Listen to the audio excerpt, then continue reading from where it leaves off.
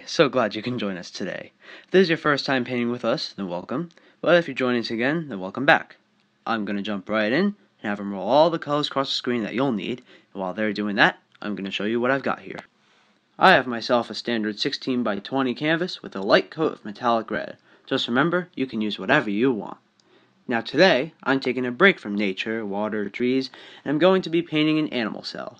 These are the things that make up all the animals in the world, including you. If we did not have them, we really wouldn't be here. We'd all just be falling apart. To begin our cell, we're going to have to begin by painting all the tiny organelles that make up our cell, starting with the cytoplasm. This is the gel-like fluid that holds our other organelles inside. For this, I'll be using our cytoplasm blue, but animal cells are clear, so you can use whatever you want. So I'm going to start here and dance in a happy cytoplasm.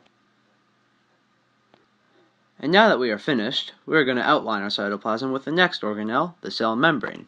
This is the barrier around the cell that determines what comes in and out, and can be described as selectively permeable, meaning that only a few things can pass through.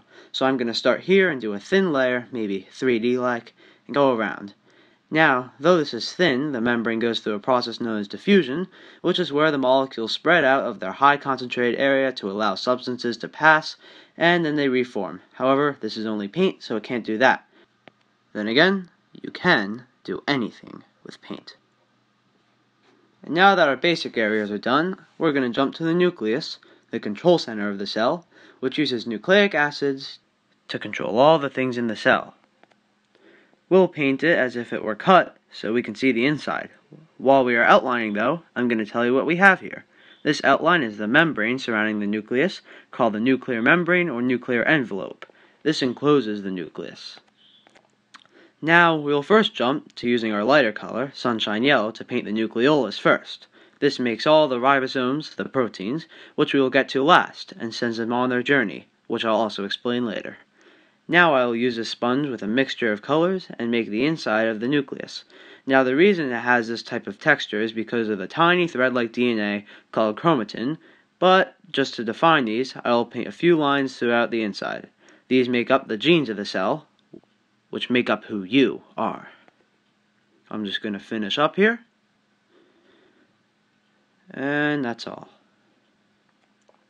Next, we will paint the endoplasmic reticulum, the organelle where the important materials and substances travel to the Golgi body for packaging and distribution across a cell. It has two parts, the rough and smooth endoplasmic reticulum. The rough part carries ribosomes, whereas the smooth does not. I'm now going to finish with a bit more of our burnt sienna and raw umber. Now as you can see here, I made a few mistakes, but I'll just touch those up. And remember, in art, there's no such thing as mistakes, only happy accidents. Remember, those are what make your painting, because one thing that you consider an accident opens up a whole new world of possibilities. As we finish our endoplasmic reticulum, we will be moving on to the Golgi body, or the Golgi apparatus, whichever you want to call it. I'll be using pink at the top, and mix of reds at the bottom. I like to think of this organelle as the post office of our cell. It packages up all the important substances and distributes them to the other organelles. This is why the ribosomes are found everywhere in the cell, as you'll see later. Next, I'll be using blue to represent the small rod-shaped organelles known as mitochondria. These take all the substances that it gains and converts them into energy, as every organelle needs energy to do its job. I will paint it shown slightly cut in half to reveal all of its folds and other parts.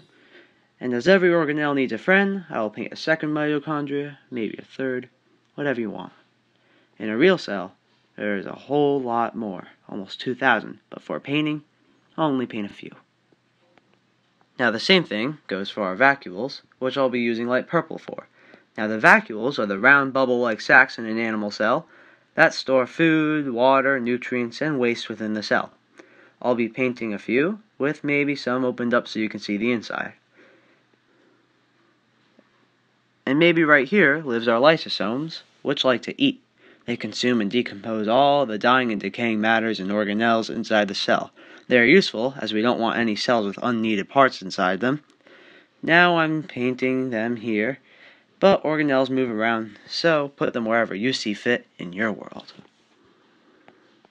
And lastly, I will paint those tiny organelles I keep mentioning called ribosomes. They contain ribonucleic acids, or RNA, which are the proteins every organelle needs to do its work. They start their journey in the endoplasmic reticulum, and they go to the Golgi body, where they are packaged and distributed throughout the cell.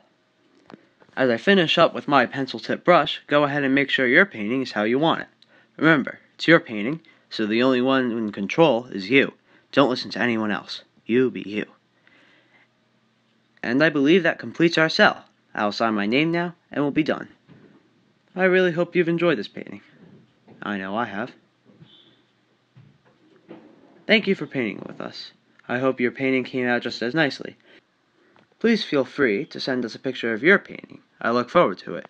So until next time, thank you, happy painting, God bless, bye-bye now.